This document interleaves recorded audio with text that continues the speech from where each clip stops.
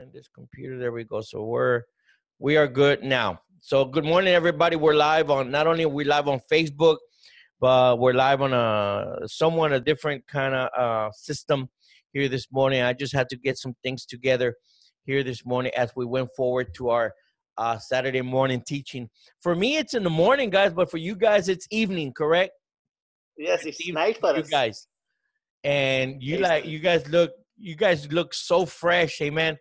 Uh, I yes, come in yes. the morning and I jump out of bed. I'm getting ready to go, and I'm doing 100 million things in the morning. So I wake up real early every morning, getting ready for the day, getting ready for everything. So Yes. I just like to get up early. I love to go to bed late, and I love to get up early. Amen. So there's a lot of things to do in the body of Christ, and it just seems like we don't have enough time, amen, to complete them. But to God be all the glory. I just thank God for everything that He does, for everything that He is. And this morning, I want to talk about. Let's go to the book of Genesis here this morning. I'm hoping that Pastor Zia will be able to join us here this morning.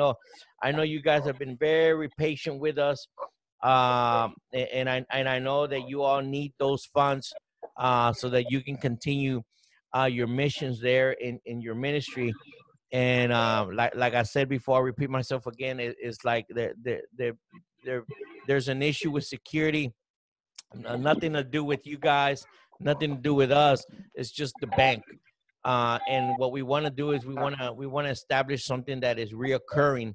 So this morning, Gracie and I, later on, we'll be going to the bank and setting that up.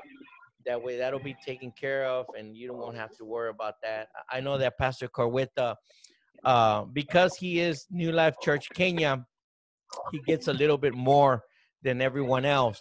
But that I'm not discriminating or anything like that. It's just that he is under our name of New Life Church DFW, and he is actually New Life Church. So, but you guys will still be getting a portion of some mission help, so that you guys can continue, doing what you're doing. And and like I said, I love what you guys are doing out there, and it's not easy.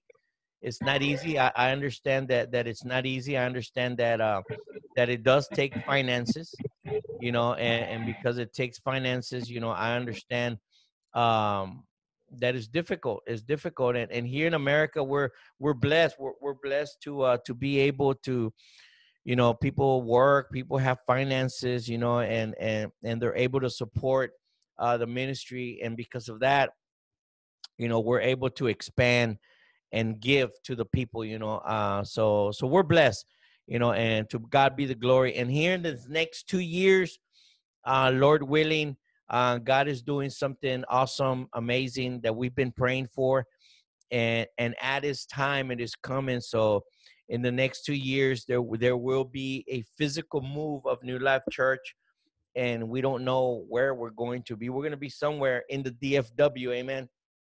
uh, More than likely in our own little building somewhere, and we don't know yet. But anyway, to God be the glory, amen. Glory to God here this morning. We're going to the book of Genesis, chapter 4. We're going to Genesis chapter 4, let's go to verse number 9 in the Bible. Talks about perhaps one of the most thought-provoking verses in the Bible, that is asked by Cain. And the reason it is thought-provoking is because it provokes our minds, right? It provokes our minds by us asking ourselves about each other. Am I my brother's keeper? And obviously, that goes to, of course, the whole picture, the overall picture of the church, the overall picture of Israel, and how we've been that wild olive branch, and we've been engrafted into that olive vine, amen, that vine of the olive, in which the Israelites are the chosen people of God. And because they are the chosen people of God, the church becomes, or is, that wild olive branch, amen. And literally, Cain representing not only the world that did not want to sacrifice according to obedience, for God said obedience is better than sacrifice. Abel was able to sacrifice through obedience, and he literally, I believe, I believe, and when you read the word of God, I believe that the obedience of Abel was that he literally sacrificed a lamb. And the reason I say that is because when God covered his parents, Adam and Eve, the Bible says that he covered them with a tunic of skin. And that tunic of skin, obviously, we know that there is life in the blood. So whatever animal it was, it represented the Lamb of God. It was a symbolism of him who was to come. So Cain kills his brother, because because God accepted the offering of Abel. And, God is a God of order, and God has created all things. Everything that has been created by God. And whether people in this world, whether they want to accept it, whether they don't want to accept it, whether they don't believe it, whether they want to do right according to their own eyes, whatever it is, there is only one absolute truth. And we choose to believe that God, through Jesus, is the Son of God. Amen. He is the way, he is the truth, and he is the life. That is where we all stand. And that is what we choose to preach and choose to believe. Amen. That is what we keep. That is what we cling on to. That is what's going to save us. And Cain did not want to accept that. He did not want to accept that one way, that one truth, that one life. Amen. So what did he do? He disagreed with the sacrifice that Abel did, and he got upset. The Bible said, let's go to the book of Genesis chapter 4. Let's start with verse 3. And you know what? Let's start with verse 1. And the Bible says, now Adam knew Eve, his wife, and she conceived and bore Cain, and said, I have acquired a man from the Lord. Then she bore again, this time his brother Abel. So the first will be last, and the last will be first. The first, Cain, also represents Israel, that killed, sacrificed, because they were blinded, and that the light came into the world, but they did not perceive it. They didn't understand it, and they killed Abel. He killed Abel. And first Cain was born. In other words, the Israelites were chosen first. Abel was born second. The church second. Adam first, Eve second. Born through Adam, by the rib of Adam, which represents the church as well. And of course it says, now she bore again, this time his brother Abel. Now Abel was a keeper of the sheep. Cain also, the Bible says that he left with a mark.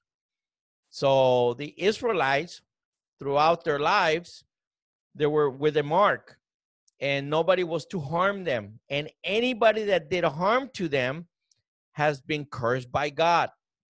Anybody who curses an Israelite is cursed by God, because the Bible says that he told Adam, anybody curse, you be cursed, we cursed by God. You be blessed, we blessed by God.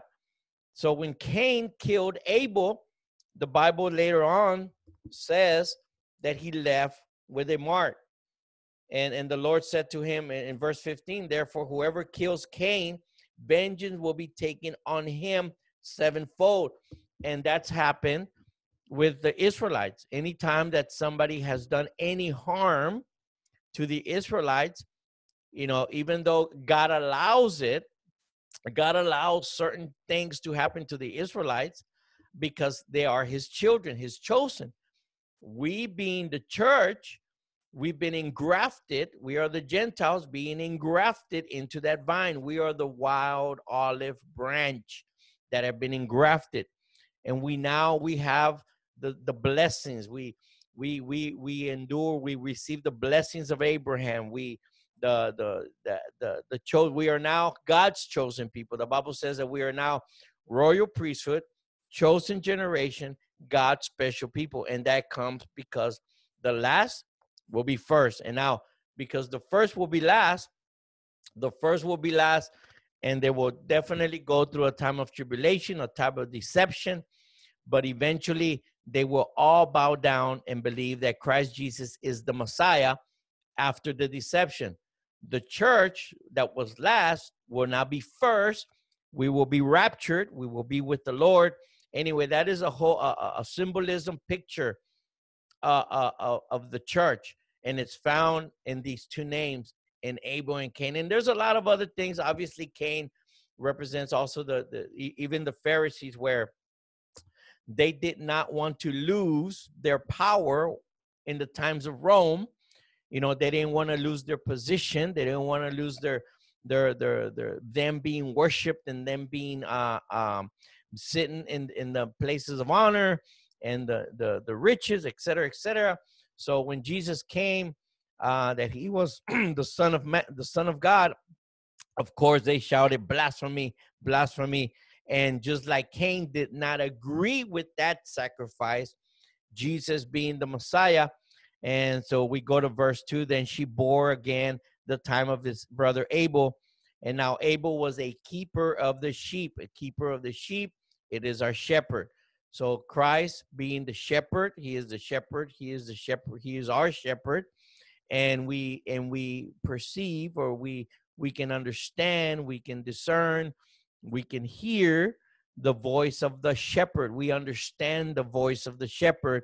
And so he knows us. Amen. But Cain was a tiller of the ground. He was a tiller of the ground. He was working the ground. And of course, the tiller of the ground from the very beginning, from the beginning of Adam, the sin of Adam. Of course, he was the tiller of the ground. He was chosen to be put in the garden to till the ground.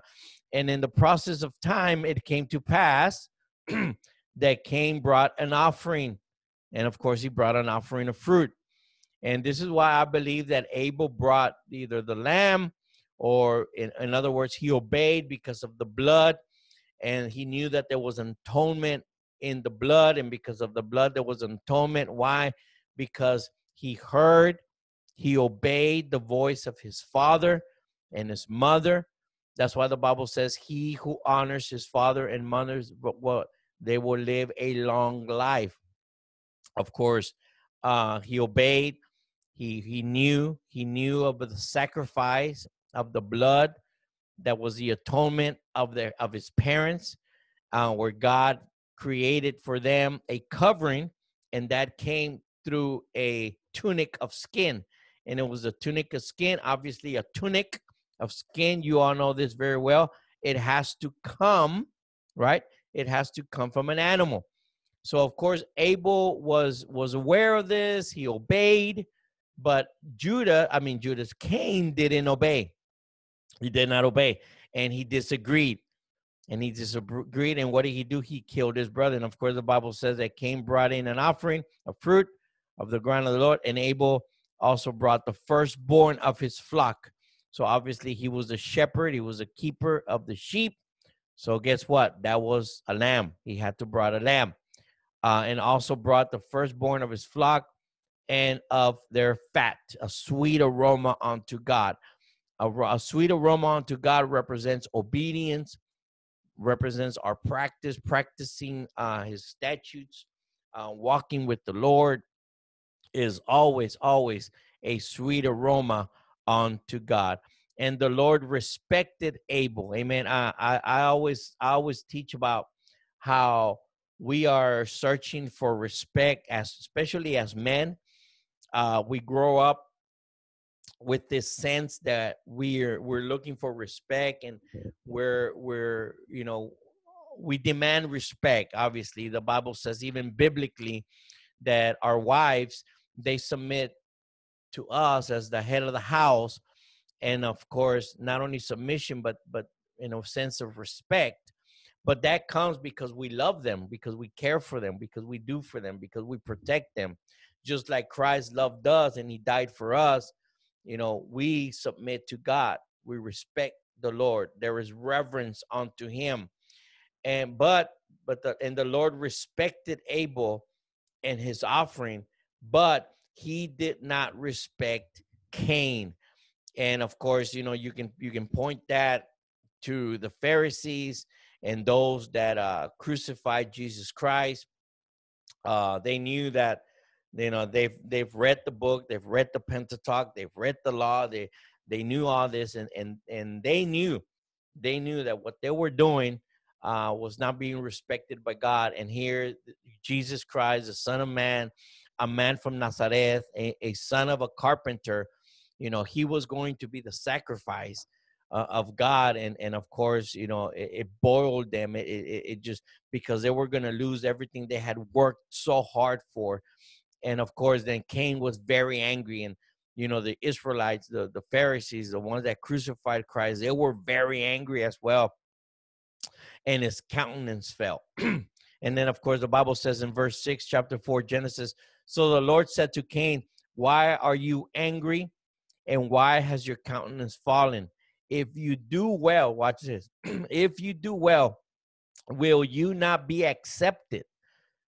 This is literally the Lord saying, hey, your labor is not being done in vain.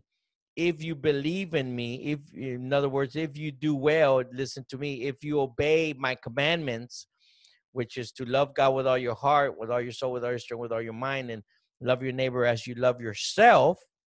In other words, be your brother's keeper. Amen. Will I not, the Bible says, why are you angry as your commandment has fallen, countenance has fallen? If you do well, will you not be accepted? In other words, we will be accepted because we are obeying God's commands. And if you do not do well, in other words, if you disobey, sin lies at the door. That's what the Bible says, that sin lies at the door in a place of disobedience. And its desire is for you, but you should rule over it. In other words, God has given us the Spirit of the Lord, the Holy Spirit, so that we can have self-control, so that we will rule over our sin or desires, or the lust of the eyes, the lust of the flesh, the lust of the world, because we know that sin lies at the door. Amen. And its desire, right, is for what? Its desire is for you, but you should rule over it. But now Cain talked with Abel, his brother, and it came to pass. And as they were in the field, that Cain rose up against Abel, his brother, and what? And what does the Bible says? He killed him. Amen. So we're talking about here this morning about being our brother's keeper. Obviously, this is one of the most thought-provoking questions in the whole Bible. And we ask ourselves, am I being my brother's keeper? That's why Jesus commanded us not only to preach the gospel unto the ends of the world, but also he commanded us to make disciples. Making disciples is, a lot of it has to do with a relationship. We have a relationship with one another. I'm hoping that even thousands of miles in an ocean away, that I can be my brother's keeper in as much as possibly I can, not only financially, but also spiritually and physically. Obviously, spiritually, I can't be there, but spiritually, I'm there with you, teaching you and guiding you, and hoping that I can be your support in any kind, especially financially. Man. But as God had accepted Abel's offering, but not his own. And then the Lord inquired concerning Abel, and Cain responds. And of course, he responded with that most thought-provoking question in the Bible: am I my brother's keeper? So we want to ask each other, are we being our brother's keeper? I think that's a question that we have to ask each other. Are we being our brother's keeper? And do we have a responsibility to watch out for and care for one another? And obviously the answer is yes. And Yes. our responsibilities to one another goes as far as, number one, we are to love one another. All right. This is our responsibilities to one another as being our brother's keeper. Amen. God bless you, bro. Pastor Zia, God bless you. Like I was reminding everybody here this morning, I promise you that your missions funds is on the way. Like I said, we had a little hold up with our bank, a security issue with our bank. Nothing to do with you, nothing to do with us. It's just the bank. And I know I could go to Western Union and just do it that way, but I don't want to do it that way. I want to do it with the bank. That way everything's being done properly in the bank. You know, we like to do everything legit and square so that you can have a rescinding missions fund there for your missions. But as we ask ourselves, am I my brother's keeper here this morning? And, you know, what is our responsibility to watch out for and to care for each other? And our responsibilities to one another, number one, is we ought to love each other. And of course, why? Because Jesus commanded that. And we go to the book of John. We're going to flip right through the whole Bible here this morning as we're getting into the Word of God, because the Word of God has power. It is alive in the name of Jesus. And of course, that was the new commandment. That was the new commandment established by Christ Jesus. And the Bible says in the book of John, chapter 13, verse 34, he says, a new commandment I give you. So this is the new commandment.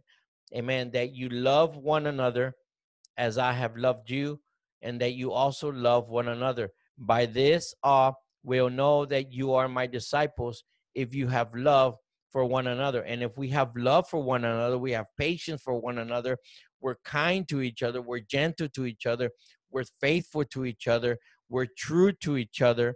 If we do these things towards each other, bearing all things, believing in all things, hoping in all things, these are the things that love will never fail, and love will never fail with us, because we are brothers and we love one another. And that was the new commandment. The new commandment, basically, that if you love God with all your heart, with all your soul, with all your strength, you literally fulfill the four commandments, the first four commandments. If you love your neighbor, if you love your neighbor as you love yourself, you would fulfill the other six commandments. So loving God and loving your neighbor as you love yourself literally fulfills, amen, literally fulfills all the 10 commandments. Amen.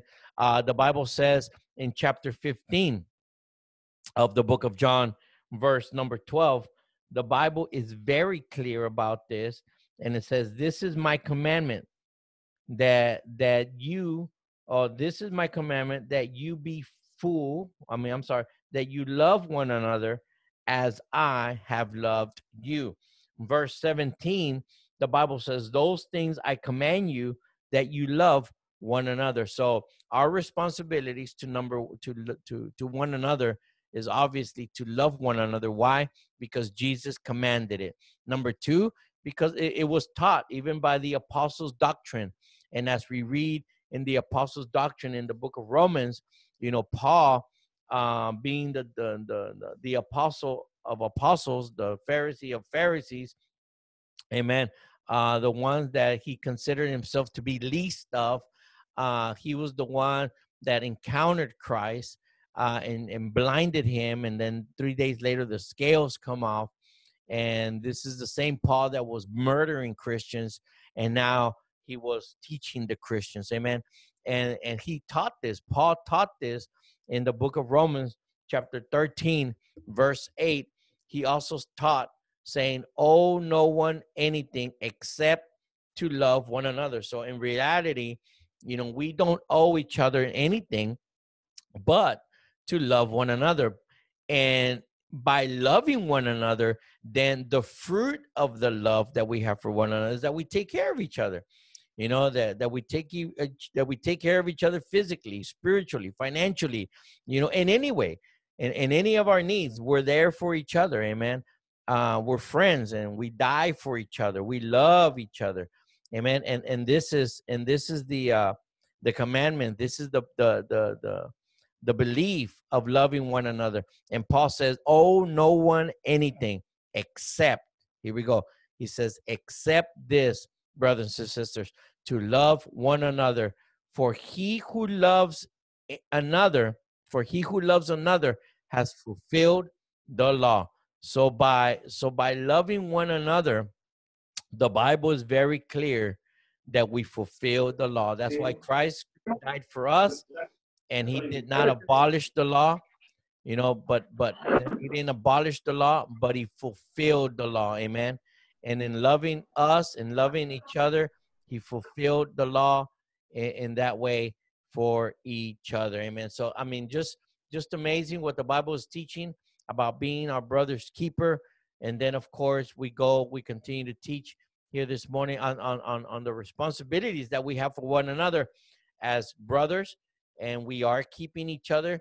Number one, by loving one another, and biblically, because Jesus commanded. Number two is because Paul taught it in the book of Thessalonians. Let's go to the first Thessalonians.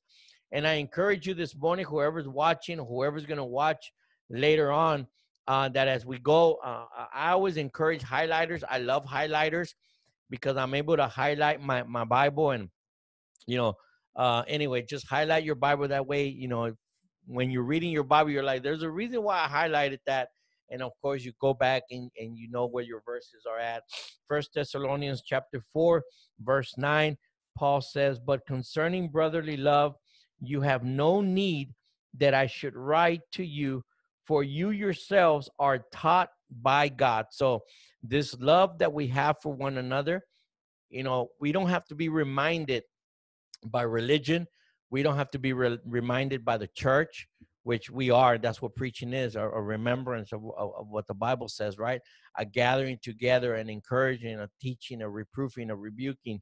But Paul says, look, concerning this brotherly love that I'm teaching you right now, or concerning this brotherly love that you've already read in the book of John and you read in the book of Romans, that to love one another. But concerning this brotherly love, you have no need. There is no need that I should write to you. In other words, he was telling the Thessalonians, hey, listen, I know that the love that you have for one another is genuine, and you have proved it, because the Thessalonians, they were givers, man. They were such a tight-knit church. And he says, yourselves are taught by God, and you are taught by God to love one another. What does that mean? Well, now the Bible says that Jesus is sitting at the right hand of the Father, and he has given us a what? A helper, a teacher, a comforter, somebody who teaches us, right? Because he is the Spirit of God. He is the person that teaches us, that comforts us, that causes us more than anything to love one another. Amen. So Amen. Loving one another is instructed, it's commanded. And also, not only that, but it was instructed by Peter. Let's go to the first letter of Peter, chapter 1, verse 22. And let's go see what the Bible says here in verse 22, talking about the enduring word. But since you have purified your souls in obeying the truth. So as we obey the truth, we are literally purifying our soul. We are cleansing our soul. We are preparing our soul. There is a seal being put in our soul for the Lord, for the day of the Lord will come. So since you are purified, your souls in obeying the truth, how? Through the Spirit, in sincere love of the brethren. Of the brethren, says, love one another fervently with a pure heart. Verse 23, having been born again, here we go, because that's the whole point. You have to be born again, not of a corruptible seed. In other words, we can't go back into our mother's womb and be born that way. You will still be corruptible, but in incorruptible, that is in the Spirit, the spiritual seed, the incorruptible way, through the word of God. And it's done through the word of God, Christ Jesus, which lives and abides forever. Because all flesh is a grass, and all the glory of man as the flower of the grass. The grass withers and the flower falls away, but the word of the Lord endures forever. That, hallelujah. This is why this is the word that as we read every day, that as we get into the word every day, We are born again, not of the corruptible seed, but of the incorruptible seed of Christ Jesus, who is in us. Greater is he who is in us than he who is in the world. And obeying the truth, knowing that we love God, that we love one another, as the Holy Spirit teaches us, it is purifying our soul as we obey the truth.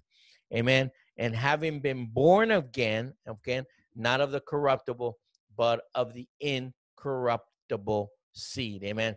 Not only that, but it was stressed by John. Let's go to the first letter of John. It's all over the Bible. And this is why I love the Bible, because you can't get away with saying, well, show me in the Bible. We're showing you in the Bible about the love that we need to have for one another. And having love for one another includes being our brother's keeper. Amen. And we are our brother's keeper financially, spiritually, physically, emotionally. We're forgiving. We forgive one another. We teach each other. This is being our brother's keeper. Amen. Not talking bad about each other. Not all these things that I'm going to teach here in a little bit, but I'm setting down the foundation of what it is, the responsibilities that we have for one another.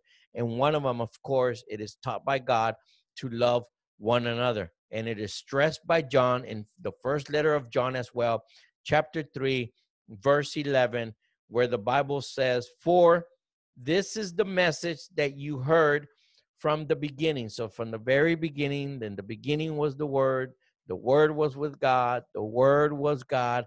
In the beginning, he created the heavens and the earth. This is what you have heard from the beginning. Faith comes by hearing, and hearing by the word of God, that we should love one another, not as Cain, who was of the wicked one and murdered his brother. And why did he murder him? Because his works were evil and his brothers were righteous. Amen. So the Bible says in verse 13, "Do not marvel, my brethren, if the world hates you, for we know that we have passed from death to life, because we love the brethren. He who does not love his brother abides in death.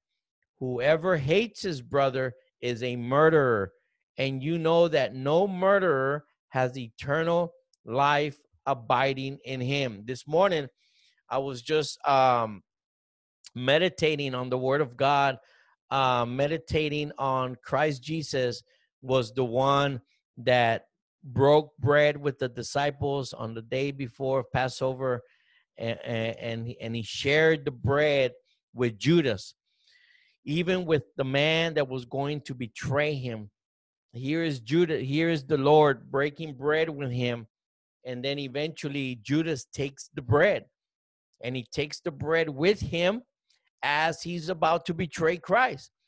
So many times, what does that mean? Many times we can have Christ in us. We can have the word in us. Amen. But we have already committed ourselves to go sin and to betray the Lord. And this is why we got to continue preaching the word of God. We got to continue in prayer. We got to continue being our brother's keeper, reproofing one another, rebuking one another, encouraging one another, exhorting one another, building each other up, teaching each other, guiding each other, preparing a way for each other, because the days of the Lord, it is coming. It is coming. And whoever hates his brother, and if there's any hate, any unforgiveness, any thought of unforgiveness, we encourage each other to quickly forgive. Quickly forgive. Take it to the throne room. There's going to be times where we are going to be offended by each other. We're human beings. Somebody's going to offend you. Somebody's going to let you down. That's why we don't set our eyes on man, but we set our eyes on the Lord. Amen. That's who we set our eyes on. And we know that he is the judge of all the brethren. Amen. And the Bible says in 1 John chapter 4, or let's go to verse 23 of chapter 3 of the first letter of John. And the Bible says in verse 23, it says, "And this is his commandment, that we should believe on the name of his Son, Jesus Christ, and love one another as he gave us commandment. Chapter 4, verse 7, beloved, let us love one another, for love is of God, and everyone who loves is born of God and knows God. Amen. So, I mean, very, very, very clear. Verse 11 through 12, the Bible says in verse 11, where am I? 10. Let me see, where's 11? Beloved, if God is love, if God so loved us, we also ought to love one another. No one has seen God at any time. If we love one another, God abides in us, and his love has been perfected. How? In us, the Bible says. So this love that's been perfected, his name is Christ Jesus. He is in us. He is with us. He comes upon us. He's given us a helper, a teacher, a comforter to love, that teaches us to love one another. In other words, we don't have to be taught by religion. We don't have to be taught by man to love one another, but this love is already in us. It is in us. The Bible says in 2 John chapter 5, you can read second is it 2 John? Yeah, 2 John verse 5, and the Bible says, and now I plead with you, lady, not as though I wrote a new commandment to you, but that which we have had from the beginning, that we love one another. This is love, that we walk according to his commandments. This is the commandment that you have heard from the beginning, and you should walk in it. Amen. Glory to God. So this is talking about, there was a letter, a greeting to the elect lady, the elder, the elect lady and her children, whom I love in truth, and not only I, but also all those who have known the truth, because the truth which abides in us will be with us forever. Amen. Glory to God. So it's a responsibility as being our brother's keeper to love one another. Not only that, but not only is that one of the responsibilities is that we have to love one another, but how we show our love to one another also is very important. So how are we going to show our love to one another? One way is that we receive one another. Amen. We are here, especially as the church. Our church has to be open so that we can receive each other. Our homes have to be open so that we receive each other. Our hearts have to be open so that we can receive each other. You know, anything that God has given us, entrusted us, it is open for one another. The prodigal son's father, his arms were open and he received his son. Jesus Christ, his arms are open and he's receiving us, just as what the Bible says in Romans chapter 15, verse number 7, and says that we ought to receive one another. In verse 7 says, therefore, receive one another just as Christ also received us. So even as we were yet sinners, the Bible says, even as we were yet sinners, Christ died for us. Amen. So receive one another just as Christ also received us to the glory of God. Amen. So all this is done for the glory of God. You want to glorify God? You receive one another. You love one another. You take care of one another. You be your brother's keeper. And that will always, always glorify the Father who is in heaven. Not only that, but the Bible calls us to edify each other. What does the word edify mean? The word edify means to build each other up. We are not to tear each other down, but we build each other up. We believe in each other. We encourage each other. We teach each other. We all these things are done. Even when we reprove, even when we teach each other, even when we correct each other or rebuke each other, it is done for one purpose, and that is for the edification of each other. So the Bible says in Romans chapter 15, verse number 19, the Bible says, in mighty signs and wonders by the power of the Spirit, it is of God, so that from Jerusalem and from round about Laricum, I have fully preached the gospel of Jesus Christ. Amen. So verse 18 says, for I will not dare to speak of any of these things which Christ has not accomplished through me in word and in deed to make the Gentiles obedience, but in mighty signs. In other words, the gospel is not just words, but it is power. And it is through the mighty word of God that signs and wonders by the power of the Spirit of God, so that from Jerusalem to around Illyricum, I have fully preached the gospel of Christ. So also I have made it my gain to preach the gospel, not where Christ was named, lest there should build another man's foundation. But as it is written, to whom he was not announced, they shall see, and those who have not heard shall understand. So we should edify each other, continue to edify each other through the word of God.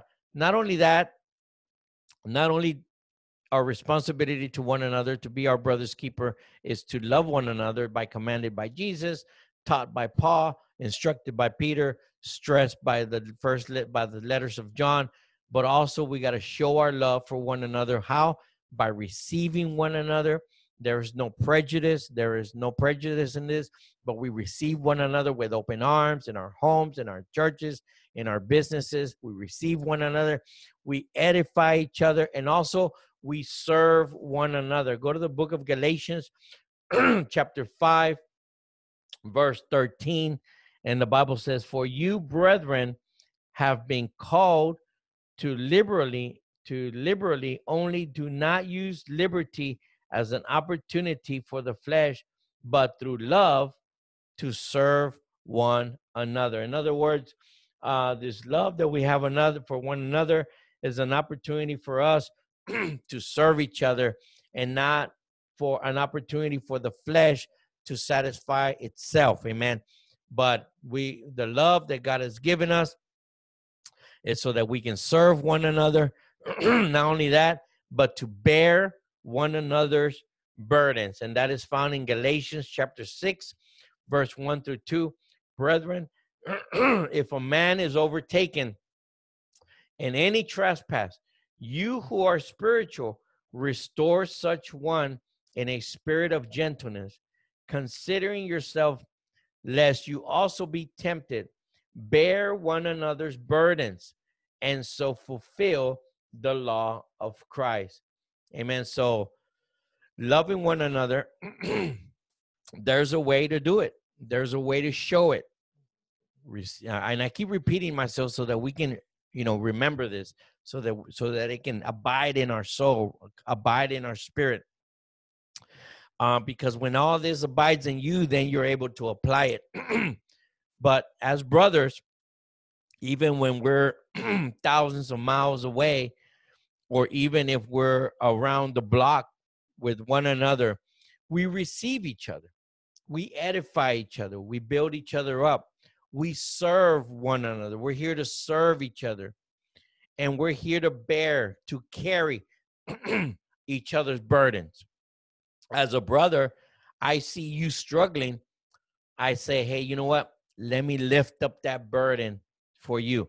Let me carry that for you while you gain your strength. And then you can continue carrying your burden. Amen. How about this? Forgiving one another. The Bible talks about how can we show each other to be a brother's keeper. Well, how about forgiving one another? The Bible says in chapter 4, the book of Ephesians, verse 32, another way to show our love for each other is that we forgive one another. And the Bible says, and be kind to one another, tender-hearted, forgiving one another, just as God in Christ forgave you. Amen. So another way to show that we are a brother's keeper is that we forgive one another. Another way is that we submit to one another, and that is found in Ephesians chapter 5, verse 21. The Bible says, submitting to one another in the fear of God. Amen. So it's the fear of the Lord that is the beginning of wisdom, coming to the knowledge of the Holy One. that bringeth understanding, understanding that being my brother's keeper, it is a commandment by God. It has been taught by the word of God. It shows that I love you. It shows that you love me. How that we receive one another. It doesn't matter where you are. It doesn't matter where you're from. I will receive you. I will edify you. I'm going to serve you. I'm going to bear your burden. Amen. Lift up your burden as much as I can. And I'm going to submit to you as well. Submitting to one another is another way that we show the Lord that we have reverence in him, that we obey him. Amen. Not only that, but we're exhorting one another. The Bible says, here's another way to be your brother's keeper, exhorting one another. And that is found in the book of Hebrews. Turn with me to the book of Hebrews, chapter 3, verse 12 through 13. The Bible says this. This is talking about exhorting one another. Exhorting is another word of encouragement. So we encourage one another. And it says, beware, brethren, lest there be any of you in an evil heart of unbelief and departing, the Bible says, and departing from the living God. But the Bible says, but exhort one another daily while it is called today, lest any of you be hardened through the deceitfulness of sin. For we have become partakers of Christ if we hold the beginning of our confidence steadfast to the end, while it is said today, if you will hear his voice, do not harden your hearts as in the rebellion. So hardening our hearts, the heart of stone, is literally a heart of rebellion, but God has called us to exhort one another, to encourage one another daily. Every day we encourage one another. Every day I receive messages from you guys. Every day, always encourage me. Pastor Corwita, Naaman, all you guys always send me verses. You like our posts. We're always together. You and I, you guys and me are brothers. We're brothers. Even though you're thousands of miles away, I consider you my brothers. And it is my responsibility to love you, to receive you, to edify you, to serve you, to bear with you your burdens, to forgive one another. Amen. Because there's going to be a time where we're going to have to forgive one another, submit to one another, exhort one another, and also consider one another. Let's go to the book of Hebrews, chapter 10, verse number 3. Hebrews chapter 3. Hebrews chapter 10. I'm so sorry. There's so many verses. This is talking about considering one another. So what is it to consider one another? Well, it's not all about, in other words, it's not all about me. It's not all about our ministry, but we have to consider one another. Amen. We have to consider our wives. We have to consider our children. We have to consider those that minister around us. We have to consider each other, as the Bible teaches in the book of Hebrews. Amen. Hebrews chapter 10, verse 24. And the Bible says, and let us consider one another in order to stir up love and good works, not forsake. So how do you consider one another? Number one, do not forsake to assemble. Do not forsake to gather of ourselves. Why? As in the manner of some. So what do we do when we consider one another and we gather each other? We exhort one another. How much?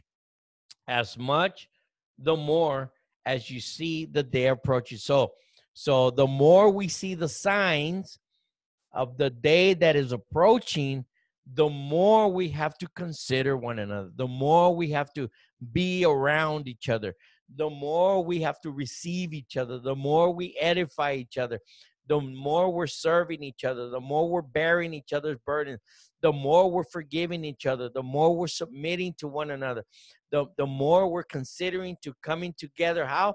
By being hospitable to one another. And that is found. You cannot be hospitable to one another if you're unable to gather or be around each other. And in 1 Peter chapter 4, verse 8 through 9, this is talking about serving for God's glory. And let's get some context out of it in verse 7.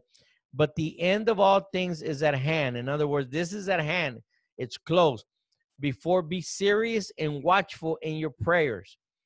And above all things, have fervent love for one another, for love will cover a multitude of sins.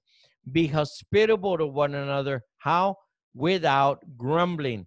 As each one has received a gift, this is why the gifts that God has given us, he has given us gifts to exercise your ministry of reconciliation.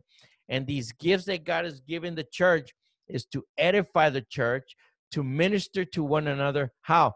As good stewards of the manifold grace of God. If anyone speaks, let him speak as the oracles of God.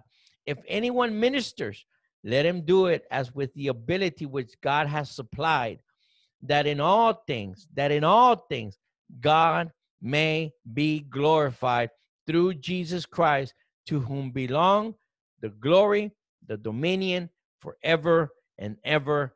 Amen. Glory to God. Glory to God. So, like I said, being our brother's keeper is, I truly believe, is one thing that we are doing with one another.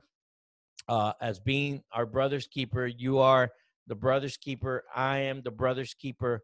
We are literally fulfilling this commandment of God, this question that was asked by Cain, and I guess in a sarcastic way against God, and saying, what am I going to do? Am I going to be my brother's keeper? Well, this is a question that we have a responsibility for one another, to love each other and to show our love for one another by receiving one another, by edifying each other, by serving one another, by bearing one another's burdens, by forgiving one another, by submitting to each other, by exhorting each other, by considering each other, and by being hospitable to each other. Amen. We're going to continue this teaching next week, as we continue next week talking about evaluating our role as a brother's keeper. In other words, when do we become a brother? Amen. We'll teach about that next week. And when a brother's overtaken and in fault, what shall we do? And then, of course, we'll conclude with this teaching next week, Lord willing. But anyway, guys, man, I love you guys. Gracie and I are going to take care of that today. Like I said, there's been an issue with our bank. For some reason, I have no reason. I don't understand why. But as soon as that's taken care of, it's going to be a monthly thing. And we're together in this. You're my brothers. I'm your brother's keeper. You're your brother's keeper. And I love you very much in the name of Jesus. Amen. Would anybody want to close with prayer? Pastor Corita, want to close us out with prayer, Pastor?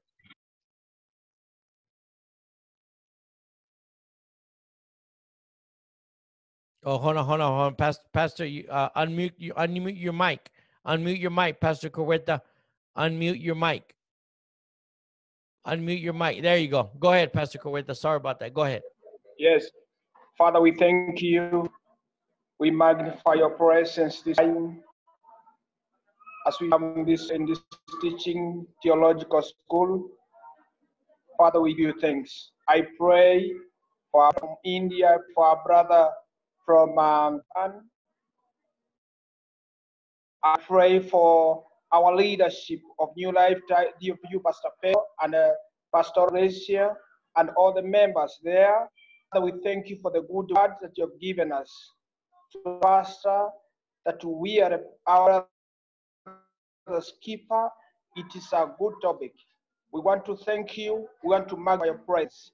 Father, give us the spirit of understanding, the spirit of discernment, that we need to know that we are our brother's keeper. We want to thank you. We want to glorify your name. We magnify your presence this time. Teaching us, touched us. Let us be the salt and the light to the nation, to our action. That we speak and we walk talk.